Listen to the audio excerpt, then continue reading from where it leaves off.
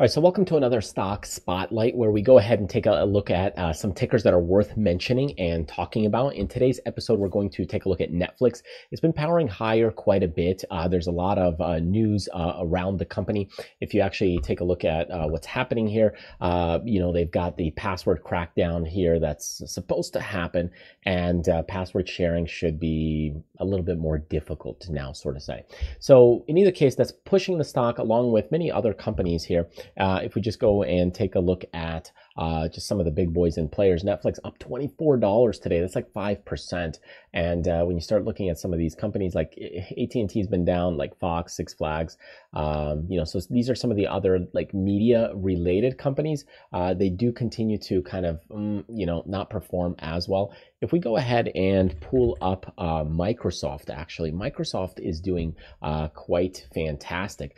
Take a look, that's also up $15. And if we look at some of the other players here, like NVIDIA, some of these AI stocks are just pushing a lot higher today. So in either case, with Netflix, we are doing quite well, but we are, shall we say, the telecom's not doing as hot. And we do have earnings right around the corner. So there's a couple of things that I think could be playing into this space right now, is that they're really watching this space in the meantime to see what's going to happen. This stock was down quite a lot from the technical basis, and I think we could go back up to the $700 level. It's possible. We had a big overselling here down into the 170s, and now we're up in the 474s. So if you were able to snap it up back here when everybody was panicking, good for you, and you were able to do quite well, because that was a massive buying opportunity, and it panned out if you were able to do it.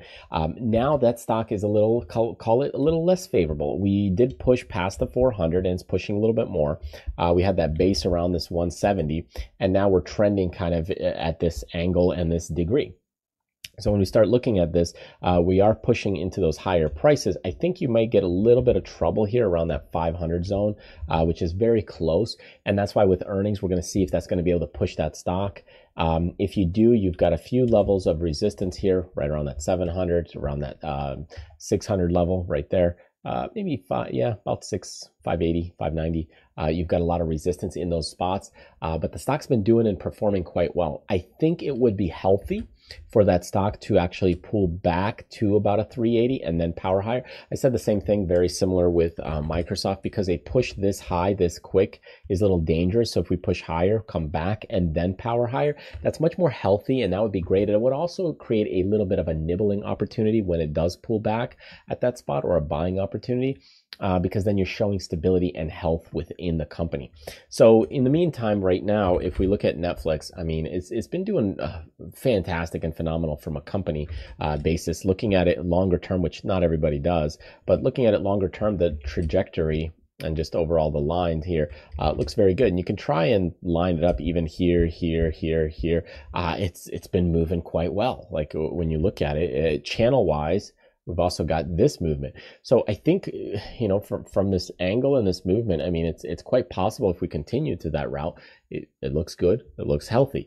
But I would, in the short term, at least be a little bit cautious and concerned around those these levels right around that, 575, 580, 590 level. The stock has a big price. So with that big price tag, you need a bigger range. So you got a lot of wiggle room. So a $25 move does look good, but this stock has been building on it here in the shorter term right here, building, and now powering higher with nice volume there coming right in. And that looks great from this standpoint. So I would say for now, stock looks good. Looks well, and I think it should continue to power and push higher. Definitely, I highly encourage you to check out our Traders Fly channel on the YouTube side if you'd like to learn a little bit more about option trading and about how you can go ahead and learn to trade a little bit more on options. So these expensive stocks are not as pricey to put on the trades.